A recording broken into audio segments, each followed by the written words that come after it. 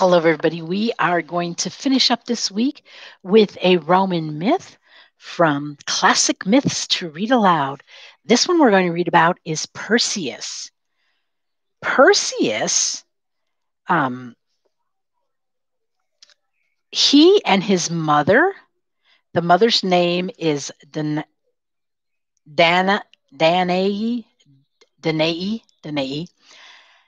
He and his mother were thrown in a chest into the water by a jealous man.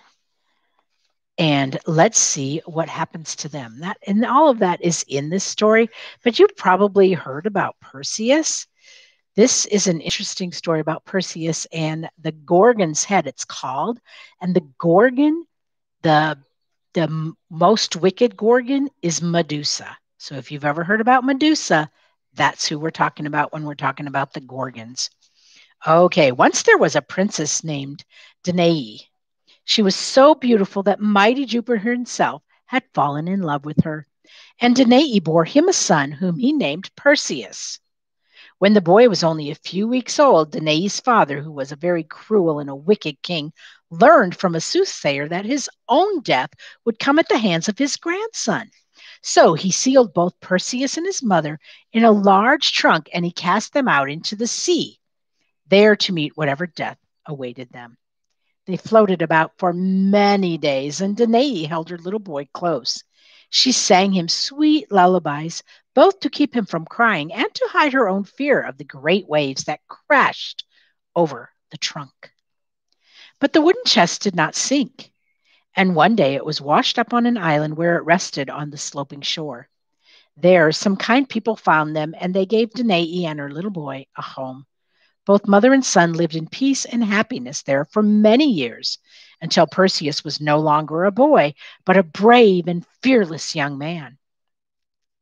Now it so happened that the island on which they landed was ruled by still another wicked and cruel king, perhaps even more heartless than Danae's father. And he had condemned his own Danae's father, who had condemned his own daughter and grandson to what he presumed would be a watery grave. When this island's king heard of Danae's beauty, he wanted to have her as one of his palace slaves so that she would always be near him and so that he could punish her if she refused to do his bidding. So the king thought long and hard about some means of getting Perseus out of the way, for he knew that if the boy were gone, the king could easily do whatever he liked with the mother. At last, he thought of an adventure that would please Perseus and at the same time would be so dangerous that the youth, he felt sure, would never return from it alive. On another island, far away and in the middle of the ocean, where fierce waves beat against the shore all day long, there lived three terrible monsters known as Gorgons. They were half women and half dragon. They had beautiful faces, but their bodies were so hideous that one could think of them only as ugly monsters. Instead of skin, they had large scales like fish. Their hands were made of brass, but most horrible, in place of their heads, there writhed hundreds and hundreds of poisonous snakes with open mouths and hissing tongues. These were truly not very pleasant creatures to meet, as you can well imagine. With one blow of their tails or of their brazen hands, they would have crushed poor Perseus like a grape. But worse than that, worse even than the deadly bites of the snakes on their heads, was the power of their fierce eyes. For whoever looked at a Gorgon in the face was immediately turned to stone. Of the three, the most terrible was Medusa, and the task that the king had thought of giving Perseus was nothing less than cutting off Medusa's head, snakes and all. Since merely looking at Medusa would turn Perseus to stone, and he could not very well cut off her head without looking at her, the king was pretty safe in thinking that this was an adventure from which Perseus would never return. So he sent for the young man, and when Perseus stood before him, the king began to praise his boldness and his courage. which he said had been the talk of the island. Perseus, of course, was flattered by these words of praise, and he replied, "Indeed, O king, I think there is no task from which I would shrink in fear." The king was delighted to hear this, and he said, "If I had thought that, my boy, I would let you undertake a task that I am saving for the bravest man in my kingdom." "And do you think me worthy of the honor?" cried Perseus in great delight. "Well, you may try it if you like," answered the king. "It is to bring me the head of Medusa, complete with its snaky black hair." Perseus gladly agreed, and he left the palace. Oh, how the wicked king chuckled over the success of his plot. In seeming to do the boy a great honor, he was really sending him to his death. Now, after poor Perseus left the palace, he began to think over his promise, and somehow the plan did not seem nearly so pleasant, nor as easy as it had when he was talking with the king. In fact, the more he thought about it, the less he liked the idea. In the excitement of the moment, he had promised to do something that would surely cost him his life. When he had passed the gates of the city, he sat down under a tree by the roadside, and he began to think how he could accomplish what he had promised to do. But the more he thought, the more hopeless his task seemed. Perseus was a very brave man, to be sure, but the bravest person in the world would rather be alive than be turned to stone. And the thought of what would probably happen to him made him so sad that he could not keep the tears from his eyes. Suddenly a voice said, "Perseus, why are you weeping?" Perseus raised his head in surprise, and he saw a strange-looking fellow with an odd-shaped cap and wings on his shoes. It was none other than the swift-footed god Mercury. But Perseus did not know this. Still, there was something so kind and comforting in the tone in which the stranger asked the question that almost before he knew it, Perseus was telling him the whole story. When he finished, Perseus waited for the stranger to say something, but Mercury sat silent for a few moments, lost in deep thought. Finally, he said, "My boy, you have undertaken a dangerous task. Yet, with my help, you may still succeed. But first of all, you must promise to do in all of the things just as I tell you." This Perseus promised to do, and Mercury then began to rummage through a large bag he had brought with him, removing its contents one at a time. Mercury revealed his identity to Perseus and told him that the gods and goddesses had been watching over him since his birth, and that it was they who had guided the chest-carrying Danae and him to safety. Now they had given to Mercury some of their own possessions to lend to Perseus so that he could accomplish his dangerous task.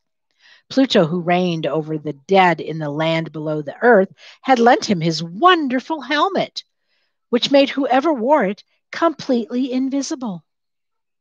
Minerva, the goddess of wisdom and welfare, sent down her shield, which shone like gold, so bright that it reflected every image like a mirror. And last of all, Mercury pulled out of the bag his own sword, with its sharp, crooked blade, which could cut through anything in a single stroke, even the armor-like scales of a Gorgon. And finally, Mercury added one other gift, his own winged shoes, with which Perseus could fly more swiftly than the fleetest bird. Now, all that Perseus had to do was find out the way to Medusa's island home. Mercury told him the only people in the whole world who knew where they were, who knew that, were three sisters who lived together in a cave. They were truly the oddest sisters you could ever imagine. But the strangest thing about them was instead of having two eyes each, as you would think, there was but one eye for all three of them. They took turns using the single eye, so that while one of them had the eye, the other two could see nothing at all. And while they were passing the eye from one to the other, all three sisters were, for the moment, completely blind. It may have been only a single eye, but oh, what an eye it was, worth much more than 6 eyes put together. With it, the sisters could see what was going on in the farthest parts of the earth, and that was how they knew the way to Medusa's home. To this cave in which the three sisters lived, Mercury led Perseus, and after giving him some parting advice, hid himself in the grove nearby while Perseus stood just outside the cave behind a bush and waited. By and by, one of the women with a wonderful eye in her forehead came to the door of the cave, As she was led, as she led her sisters by the hands, she told them of everything that she was seeing with the eye, strange things that were happening in countries far away. They were interested for a while, but then one of them began to grow impatient and said, "Sister, it is my turn to use the eye now. Give it to me." And the third sister said quickly, "No, that's not true. You had the eye last. It is my turn now." And the middle one, who had the eye, cried out, "Please, sisters, just let me keep it a little longer. I think I see someone behind the thick bush just behind the door." When Perseus heard this, he trembled in his winged shoes. However, he need not have been afraid, for the sisters continued to quarrel over the eye until at last the one who had it was forced to take it out of her forehead. Now, at that instant, all three sisters were blind, and Perseus, seeing his chance, darted out and seized the eye. And then began a dreadful hubbub, each one of the three insisting that the other had taken the eye. And these accusations went on and on until at last Perseus spoke up. "My good woman," he said, "do not be frightened. Your eye is safe, for I hold it in my hand at this very moment." With a cry of anger, the three sisters started in the direction from which the voice came. But Perseus was too quick for them. On his winged feet, he rose high in the air, and then from a safe altitude, he crawled out, "You shall not have your eye back, my friends, unless you tell me exactly how to find the island on which Medusa lives." This was a secret the sisters did not wish to divulge at all. But the prospect of losing their precious eye was a thing too terrible to think of. So, after a few minutes, they told Perseus all that he wanted to know. And he set their hearts at rest by clapping the eye in the forehead of the sister standing nearest to him. He flew at once back to the grove where Mercury was waiting, and Perseus thanked him for all the help. Then, bidding him the god farewell, he started out alone on his errand. He soared over many lands and seas until at last he came to the island where the terrible Gorgons lived. He dared not look down even for an instant for fear of being turned to stone. But Minerva's bright shield served as a mirror, and reflected in it, he saw the three monsters lying fast asleep on the shore below him.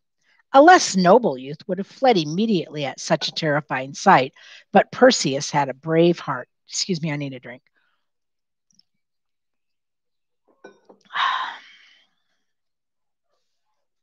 So, taking his sharp, crooked sword in his hand and fixing his eye on Medusa's image in the shield, he darted down. With one mighty stroke, he decapitated the sleeping Gorgon, his sword passing completely through her neck and separating her snaky head from her scaly body. Then, still keeping his eyes fixed upon the picture in the shield, Perseus quickly wrapped up the fallen head in a goatskin bag he had brought along for this purpose. The snakes hissed so loudly that they had awakened Medusa's two sisters, and these monsters stretched their dragon's wings and tried to follow Perseus as he rose into the air. But on account of Pluto's magic helmet, which Perseus wore, they could not see him, and he escaped with the head of the snaky, locked Medusa tucked securely in the goat-skinned bag. Back over land and sea he flew, and he had seen many strange adventures along the way. At last he reached the island where his boyhood had been spent, and he learned the sad news that his mother had been bound in slavery by the evil king. Now Perseus was full of rage, and he hastened to the palace at once to demand his mother's freedom. The king was more surprised than pleased to see Perseus, for he thought the boy must surely have died long ago. "Aha, Perseus," he cried, "so you have come back without doing what you promised to do. Your courage is not as great as you would have us believe." "Nay, your majesty," said Perseus, "I have slain Medusa and have brought you her head, back her head." "Then you must prove it by showing us the head," said the king with a sneer, for of course he did not believe Perseus at all.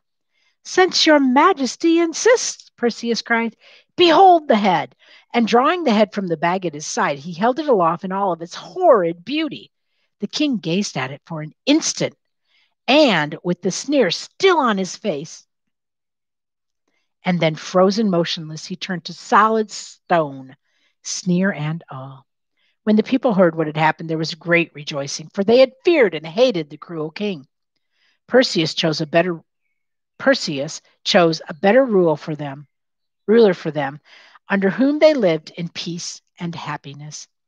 Perseus knew that he owed his success to the help that Mercury and the other gods had given him, and he never forgot the debt that he owed them. The head of Medusa he gave to Minerva. She was very much pleased with the gift and placed it in the center of her bright shield. From that time on, whenever Minerva was seen in battle, her radiant shield glistened with the head of Medusa, turning to stone all who gazed at its horrid beauty. Okay. Why does Perseus's grandfather throw him and his mother, Danae, into the sea? Why did he do that? Yeah, he was very jealous, wasn't he? He was jealous and he was concerned because he had learned from a seer that Perseus, his own grandson, was going to kill him.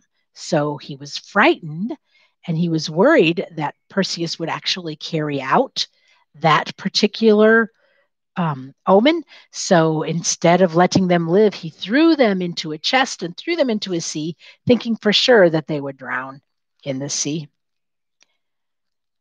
What does the cruel king on the island ask Perseus to do?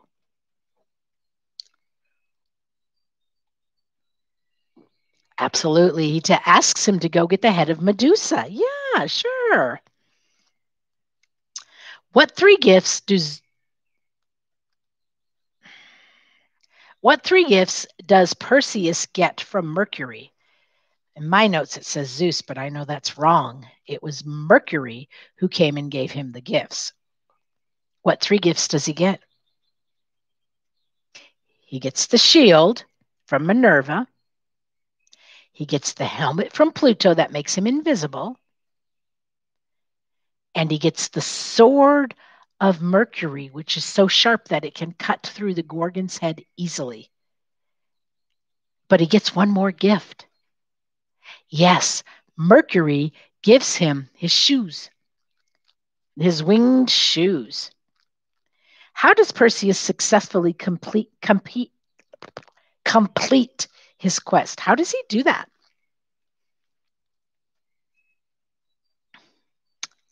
Yes, he does. He flies over the island. He uses the shield as a mirror so he doesn't have to look directly on the Gorgons. Because remember, if you look directly at the Gorgons, you turn to stone. So he uses the shield as a mirror and he looks in the shield until he finds the heads of the Gorgons and then he chops off Medusa's head. Mm-hmm. Then he wraps it up in goatskin so he doesn't risk looking at it and takes it back to the king. What eventually happens to this evil king? I know, right? He turns into stone because he looks at Medusa's head. He does not believe Perseus that Perseus has chopped the head off, so he demands that Perseus show him the head of the Gorgon. So Perseus does show him the head of Medusa, and the king turns to stone with a sneer on his face. Do you think that Perseus is a hero or not? And why? Why do you think he might be a hero? Why might he not be a hero? Well, some people think he's a hero because he rescued his mom. That certainly would make him a hero. And he rescued all of the people from that evil king. So that would make him a hero. But why might some people think that he was not a hero? Yeah, he tricked the Gorgons, not the Gorgons, I'm sorry. What were those three women called? The three old women who only had the one eye. Anyway, he tricked them into because he took their eye. And the only way he would give it back is if they told him where Medusa was. So that's not very heroic type thing to do, is it? No. And he also might not be considered a hero because he was a bit vain, a bit conceited. He loved the king's praises. The king was telling him how wonderful he was. And so Perseus was just enjoying all of that. And he was thinking he was a pretty big dude and that, he was something to be feared. So yeah, some people might not think he's a hero for that, but most people thought he was a hero because he did save his mother and he did save the rest of the island people from the evil king. That's all I got today. Actually, that's all I got this week. I'll be back next week with more. You guys have a great week and a great weekend because it is Friday. I'll talk to you later. Bye bye.